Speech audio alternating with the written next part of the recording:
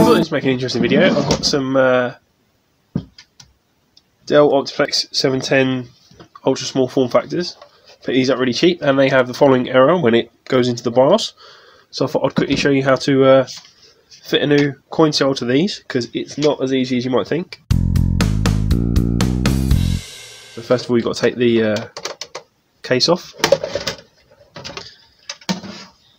and then to pop this front cover off, there's two clips here, and then there's a third one in here that you push into the side, and then the bottom pops off.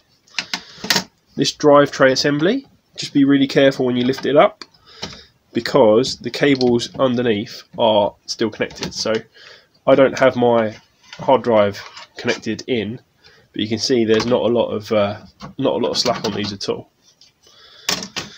So I'll just take this out of the way for the minute. So pretty standard small form factor assembly. So the actual coin cell is underneath this assembly here. So this is the fan, and then you've got the heatsink assembly. So you can just about get to it, but you need to push this clip here out to the side, which releases this lever. You need to unplug from the motherboard this fan cable, and then this fan just sort of goes up out the way. Some of these release easy and some of them just don't, so you can leave it in, just have to be careful. And then the coin cell, it's just down there, so it's a bit of a mission to get to.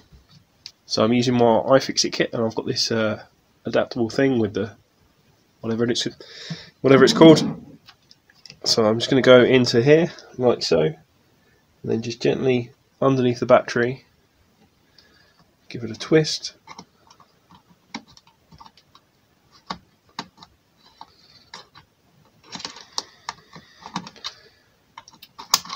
To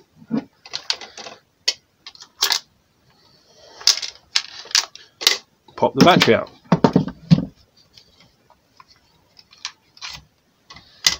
And it's just a standard 2032, pretty standard coin cell.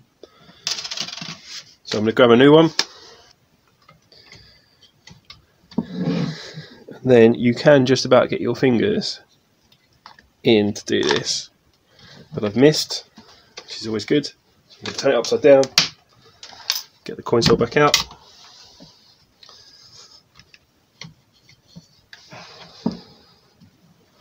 So I'm going to try again.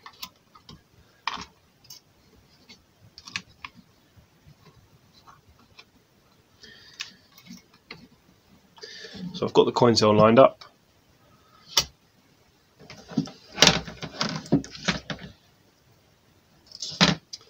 Going to use the screwdriver this time.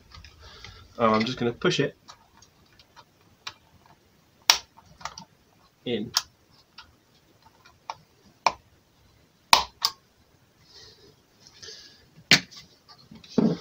Great, so the coin cell is now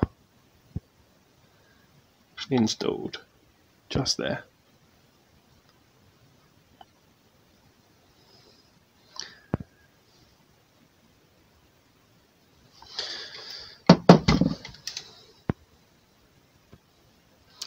And then to put this all back together, lift this lever up, put the fan back, and then you push this down and it clips around the side. Plug this little cable back in, and then reassemble the drive tray. I don't screw these in for personal use anyway. The drive tray, just got to be careful that these cables you don't push into this fan. It has got a grill on it, but you just don't really want the cables into the fan. Just put that back in. Pop the front on. Front's easiest to go on if you put the bottom in first and then push it up. They latch in.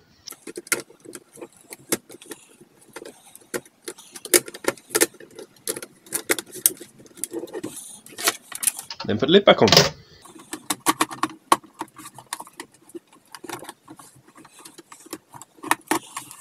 And do up the thumb screw at the back. Battery changed. Once you've changed the battery, go into the BIOS, the settings, general and time date, and then set a new time and date.